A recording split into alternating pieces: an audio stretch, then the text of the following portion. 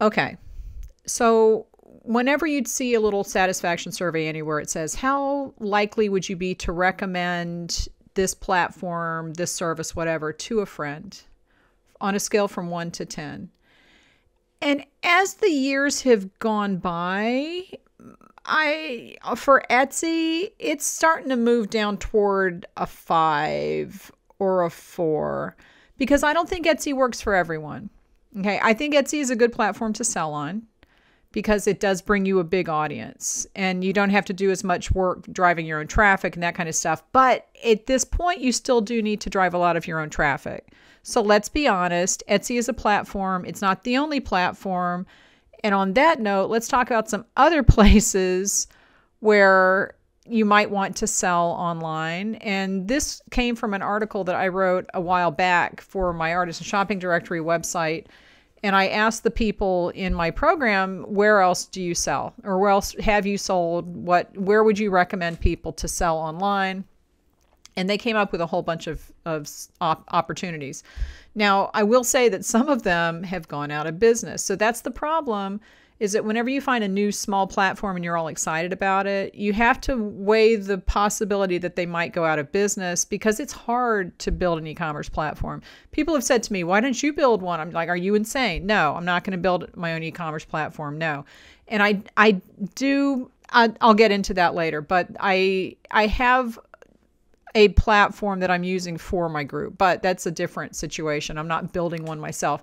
It's hard to build an e-commerce platform. There's a lot more that goes into it. And I think if you really thought about it, it would be, you'd agree. So let's go through this list. And first, it's Etsy alternatives for all sellers. So anyone who sells anything, it doesn't just have to be handmade. It doesn't have to be vintage, whatever. These are all places where you can sell online. The first is your own website.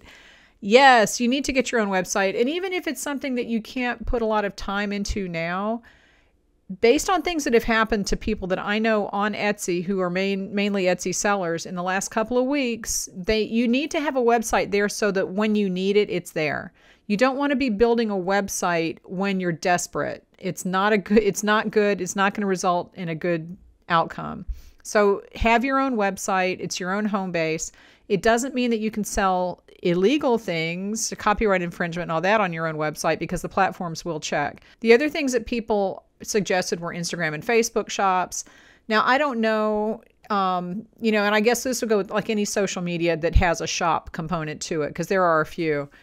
Those can change also. I know that Facebook has made a lot of changes to their shops and they, for a while, didn't have a fee and now they do. And you have to be able to check it on Facebook, which means that you have to follow Facebook's rules and Facebook's shipping limitations. And I said no to that, but it is an option. So if you want to look into social media selling, you can do that. You can also, I was going to say Facebook Marketplace. That's a little, that's a little garage sale-y to me. But I know that there are people who do sell handmade a lot on Facebook Marketplace, and they do pretty well. I think you just have to be careful with that and just, understand that most people are looking for cheap stuff on Facebook Marketplace. All right, another thing that people have suggested, and I have never used this service myself, is Cratejoy, which is for subscription boxes. Now, what I have done for this video, I've gone to make sure that these websites are still active. I don't have experience with these websites necessarily myself, but it is an active website where you can go, and it has a name. I recognize the name. So you can go and check this out. If you want to sell subscription boxes, it might be a good fit. It might not be, and that's really up to you. Don't sell someplace just because somebody tells you to. I do think the one thing that you should listen to me is that you need to have your own website, but anything else is just a suggestion. It might fit, it might not. So it's up to you to decide that for yourself. The next suggestion was Mercari. It says Mercari is a marketplace that has handmade and basically used clothing or resale items. Now, I will also say that recently I've heard a lot of complaining from people about different marketplaces, and I think that Mercari might be one of them, but I don't really pay much attention unless I'm selling on the platform. So it could be, but no matter what platform you're using, it's going to have problems. So again, you need to do your own due diligence. You need to check the platform, see if the terms look right. Some of them charge and some of them don't. So it's up to you to decide that for yourself, but Mercari is an option for some people. There's also Poshmark. Everybody knows the word Poshmark, and that's mostly used clothing and housewares. It's very brand heavy. and it's probably very quality heavy as far as how much you can sell or charge for things. So you can look into that if you want to, up to you. Another one is Bonanza, same thing. It's been around for a while. It has a lot of categories. It is worth looking into. Another one that I had not heard of, but I checked and the website is still there. So there's that. It's called Truegether. This to me looks more like eBay than Etsy, but it is another platform that you can check out. I will also add that one thing that everyone could do is have a YouTube channel, and you can sell things directly on your YouTube channel. You can use YouTube to send traffic to your other selling platforms. And I think it's a really, really good way to get to know your audience and let your audience get to know you and your business. So that's a conversation that is a lot more than just saying that. But yeah, I think YouTube, it's a good channel by itself, but it's also a good supplement to any kind of online business. All right, now let's talk about vintage sellers, because this next section is about vintage. We have eBay and we have Ruby Lane. Okay, those are the ones that they told me. Now, there might be other places where you can sell products, but these are the two places that the vintage sellers in my group suggested that you look into if you want to sell somewhere other than Etsy. Obviously, we all know eBay, and I know that a lot of people sold vintage on eBay a long time ago. So that it was a very vintage heavy, collector heavy kind of platform, and it still is. It does have a lot of restrictions. It has a lot of rules, and you do have to be active on it. You really have to pay attention to eBay in order to get anything out of it. Ruby Lane, I don't know. I've never sold on Ruby Lane. But it's all vintage, and it is specifically for that market. So you can check that out. If it looks good for you, then you can try it. And if you have experience with any of these platforms, just leave a comment. If it's good or bad, that's fine. Try to be balanced. Don't just write, they suck, because no platform sucks 100%. Some of them suck a lot more than others.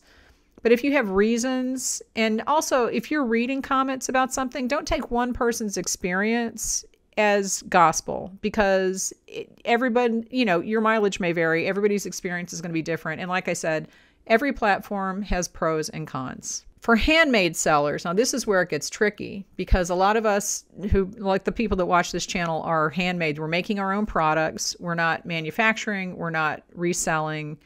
And some of these take print on demand and some of these don't, because it's the definition of handmade is going to be different. So you need to check the rules on each of these. Now, I will say that one of them that was in this article has disappeared. So I did go through and make sure all these websites are active, but this is something to keep in mind, that a lot of platforms that have sprung up over the years have disappeared, or they've been bought by other platforms, like specifically to sell handmade. And, I didn't put a couple of them on this list because even though I'm aware of them, I don't know how the longevity of it is going to be. All right, so the first one is Amazon Handmade. We all know Amazon Handmade.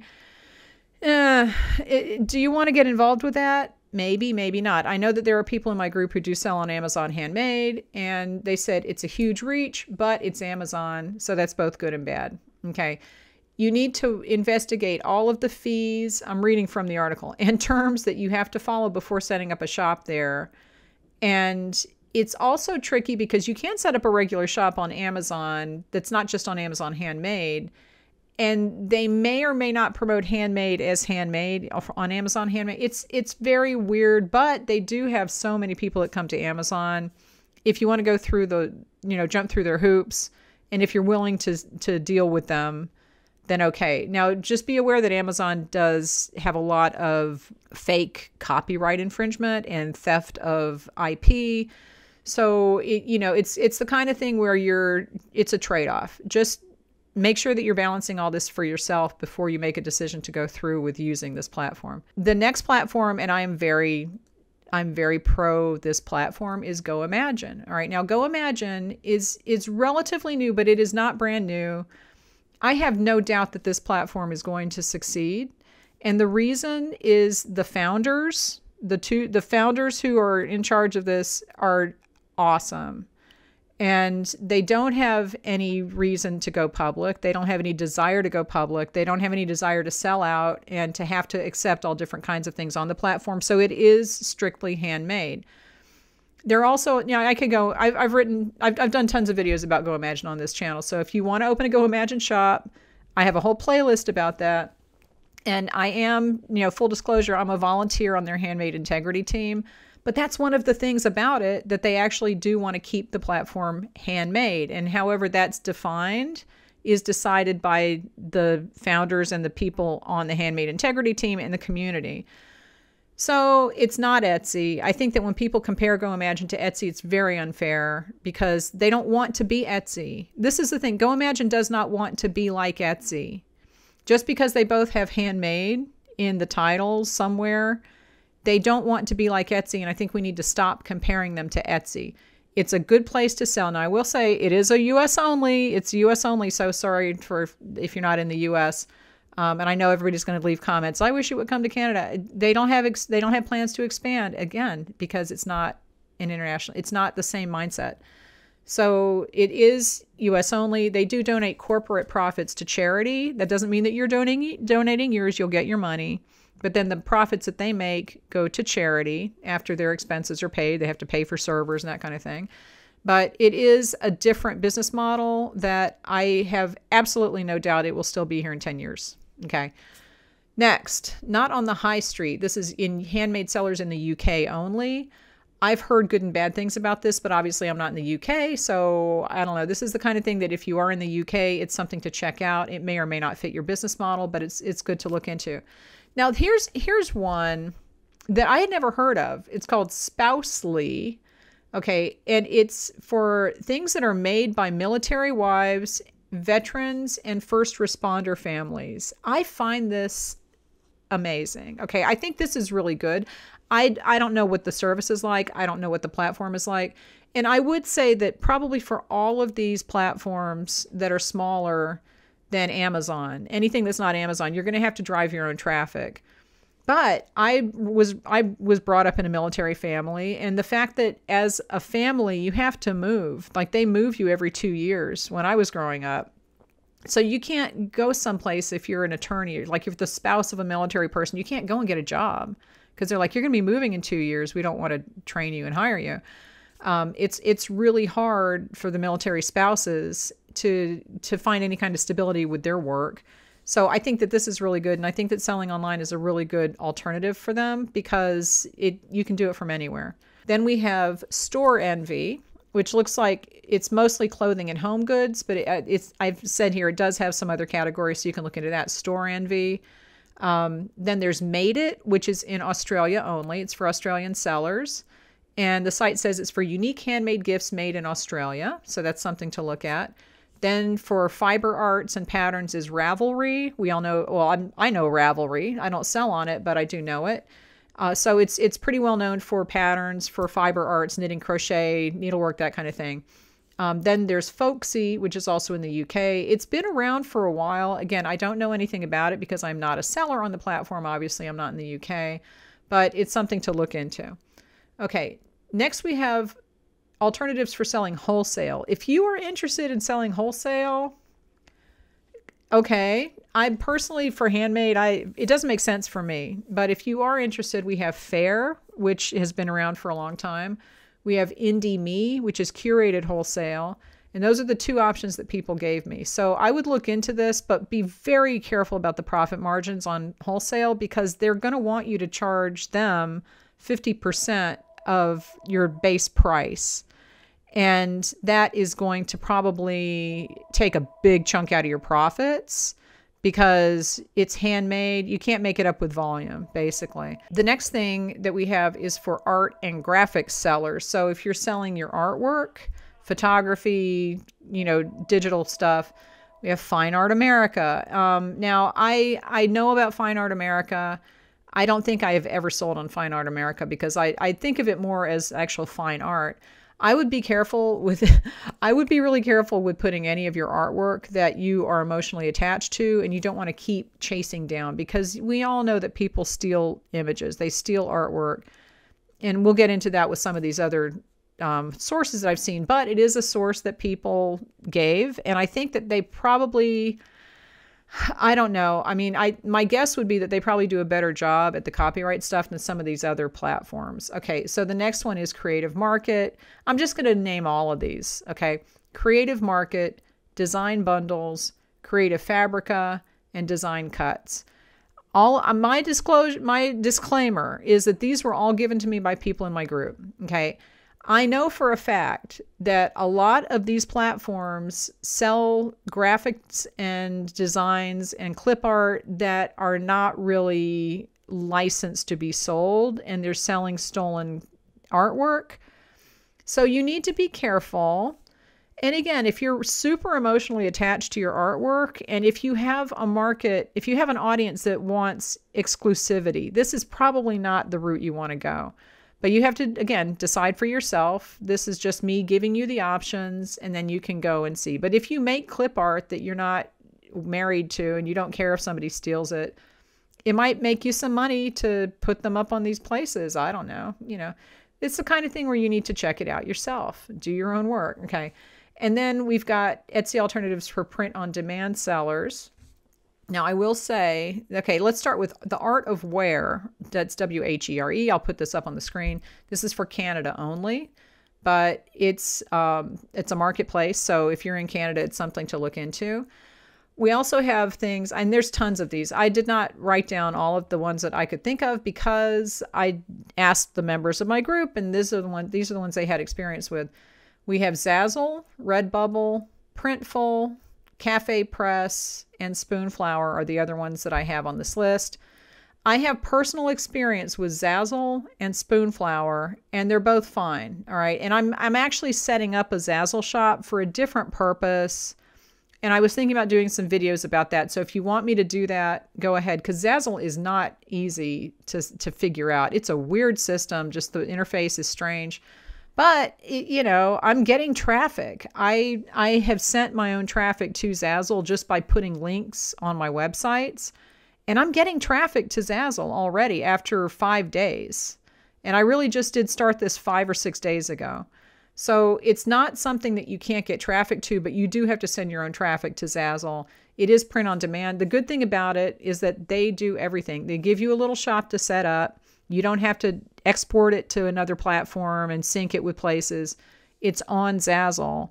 And people know about Zazzle. The downside with it is that it's very personalization and customization heavy. So I think people go there for invitations and printables like that you can customize for birthdays and weddings and that kind of thing. They do have a lot of products though. So they have t-shirts, they have mugs, they have all the basic print on demand things. And it's a good option if you don't want to deal with the syncing and putting it in another place and paying a fee.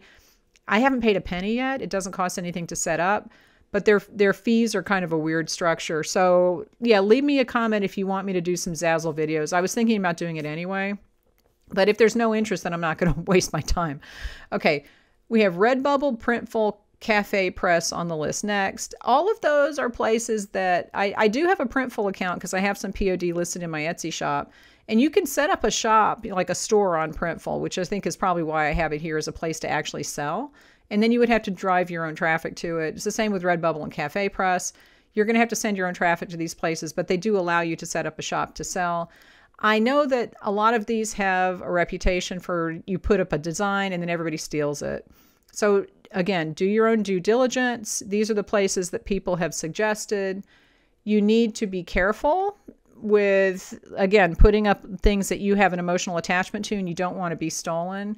I wouldn't put the things that, you do want exclusivity for on there because people are going to steal them. That's just how people are. They're dirtbags. Okay. So those are options, and they're the things that the people in my group had used. There are so many more. There's tons out there. If you have a print-on-demand platform that allows you to set up a shop on the platform, let us know. Okay, put it in the comments. That would be good. And if you have positive or negative experiences with that, also put them in there. Print-on-demand is very tricky because you have to be careful of the intellectual property theft. That's basically it is. And the last one that I'll mention in this category is Spoonflower, which is for print-on-demand fabric. And I do have a Spoonflower account for the Dollhouse website that I had. I've since moved all that over to the Artisan Shopping Directory website in the hobby section because I'm doing consolidating. But I have a Spoonflower account, and apparently Spoonflower was acquired by, oh, what is it? It's another company that was very big with all the, I bought mugs from them before for Christmas, put your kids' pictures on a mug, that kind of thing. I can't remember what it is now. But there are a lot of complaints that I see about Spoonflower's customer service and the print quality and stuff in those groups.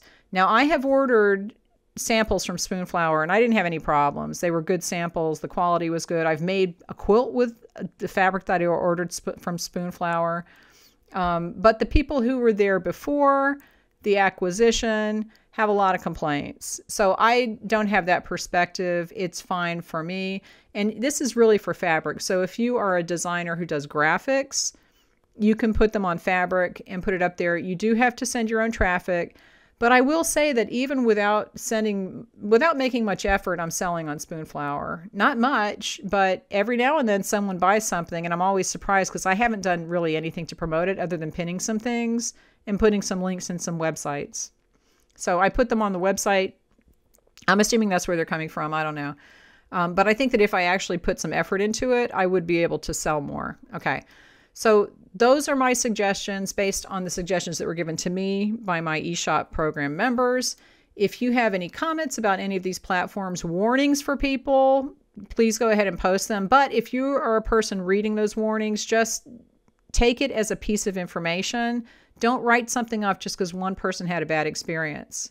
Okay. But I think that you really need to be looking for other places to sell, especially with the crazy rampant nuttiness that's been going on Etsy recently, where they're taking listings down. It's not going to get any better. Okay, so just have other places. It's really important to have other places to sell. It's really important to diversify your income. That's it. Okay, so give this video a thumbs up. Leave me a comment if you have anything that you want to add, and I will see you later.